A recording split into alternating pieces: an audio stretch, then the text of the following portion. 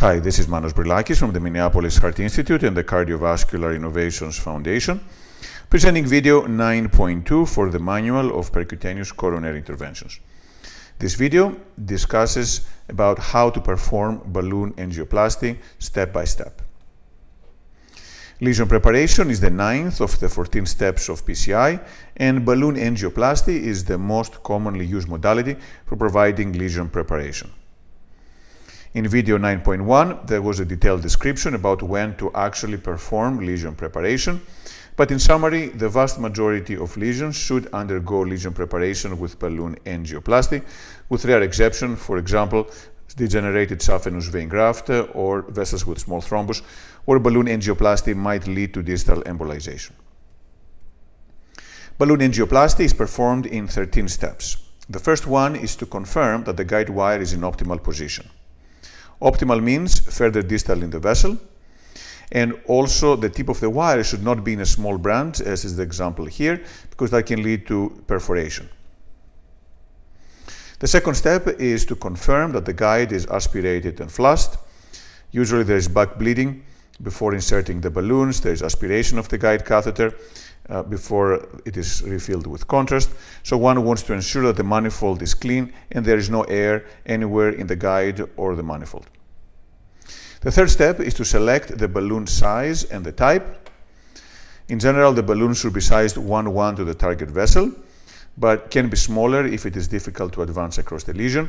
The length should be less than the lesion length to avoid injuring additional vessel length that will subsequently require longer stent implantation. Non-compliant balloons are preferred because they can also be used for post-dilatation. Also, monorail system is preferred to over-the-wire. It's much easier to advance them. And then plaque modification balloons might be advantageous in heavily calcified lesions. The balloon is then prepared by removing the air using a 50-50 contrast saline ratio. It is important to get the air out of the balloon prior to connecting with the inflating device, because in case of rupture, if there is air in the balloon, that will lead to vessel embolization and also may be more likely to predispose to perforation as well. Step number 5 is to load the balloon on the guide wire.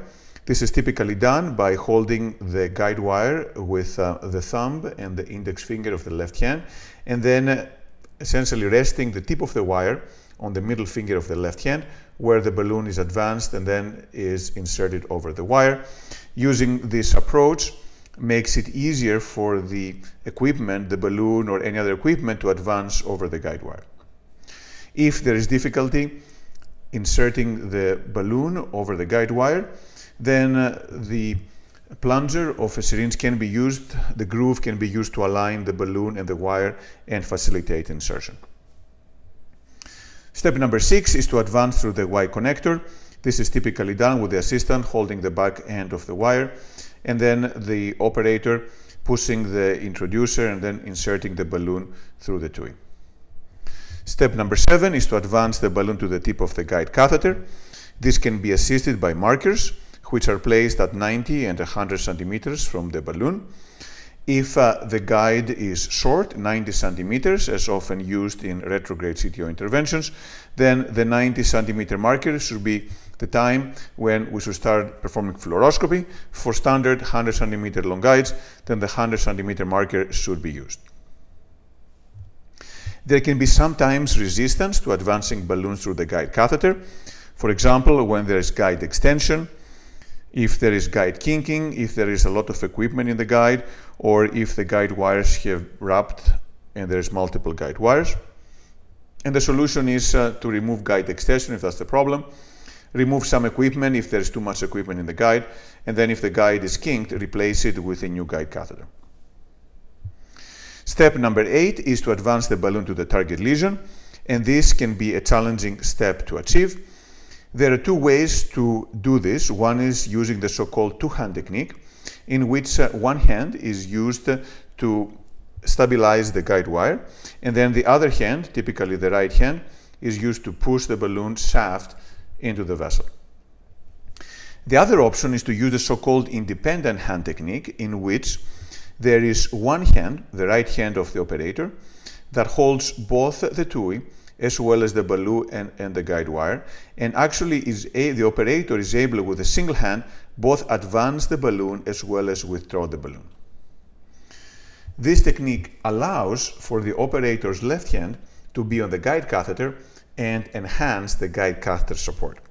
Therefore, strongly recommend using the independent hand technique. It provides much more flexibility and much more strength in delivering equipment, especially in hard to deliver situations. Sometimes it is difficult to advance the balloon to the lesion, and there is a specific video, 9.3, discussing how to approach difficult balloon or stent delivery. Sometimes the balloon is not long enough to reach the target lesion. In those cases, balloons with long shaft can be used, or short guide catheters that allow more reach with the existing shaft length. These are the various techniques that can be used to facilitate balloon and stent delivery, and again, this will be discussed in video 9.3. Another potential cause for difficulty advancing balloons, if there is a previous stent, is that the guide wire has gone in the sub-stent area. Therefore, whenever wiring through previously stented vessels, it is best to use a knuckled guide wire to get through to minimize the likelihood of the wire going under the stent struts. How much to push? There is a fine balance there. If one pushes too hard, as in this particular case, then what can happen is that the guide position and the wire position can be lost. So there should be a balance. Don't push too hard, because then the whole system can be lost. Another potential difficulty when delivering equipment is loss of visualization, as shown on the left panel. Here the stent is delivered, but the lesion is so tight, there is no visualization distal to the stent. The solution to this is to pull the stent back, and then while contrast is injected and fills the distal portion of the coronary artery, the stent is advanced, and now there is visualization distally. Step number 9 is to inflate the balloon. Typically, the inflation pressure is 12 to 14 atmospheres for compliant balloons, and usually up to 20 atmospheres for non-compliant balloons. For cutting balloons, inflation should be very slow to allow unwrapping of the blades from the balloon folds, and the duration should be more than 10 to 20 seconds. Some operators use the endoflator pressure indicator to see if the inflation is long enough. If there continues to be drop in the pressure, that means that the vessel is expanding, and therefore longer inflation is needed.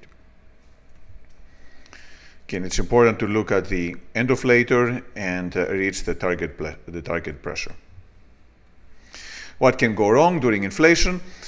First of all, the balloon may rupture.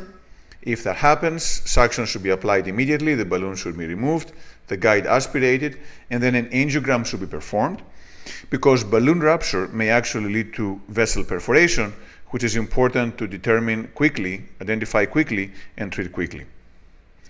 Another potential challenge is the so-called watermelon seeding effect, in which the balloon slips either proximal or distal to the target lesion. The ways to avoid this is by slow balloon inflation, potentially having a gentle traction or push, using one or more body wires, using a plaque modification balloon, such as the angiosculpt or the chocolate or the cutting balloon, and use a longer balloon. There is also the possibility that the balloon fails to expand. These are the balloon undilatable lesions that will be discussed in detail in video 23.2. Step number 10 is to deflate the balloon. Complete deflation should be achieved before withdrawing the balloon, and some balloons are faster to deflate than others. Also, if there is more contrast in the mixture, the deflation may take longer. If the balloon does not deflate fully before withdrawal, there is the possibility of the balloon remaining inflated, have some damage to the balloon, and being unable to completely deflate the balloon. Step number 11 is to withdraw the balloon into the guide catheter. Once again, it is critical to ensure that the balloon is fully deflated, because if not, trying to withdraw the still partially inflated balloon will lead to deep seating of the guide catheter that can cause dissections or other complications. Again, this can be done with the independent hand technique that can adjust also the guide position, preventing the deep-sitting, deep engagement of the guide catheter and the associated complications. Step number 12 is to remove the balloon.